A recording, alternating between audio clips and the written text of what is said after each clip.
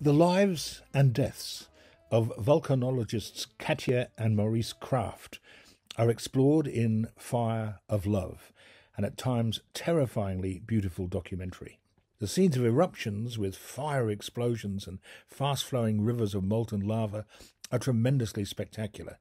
But more dangerous, we learn, are the grey volcanoes. Resigned to die in the cause of their obsession, the unknown is not something to be feared, it is something to go towards, one of them says.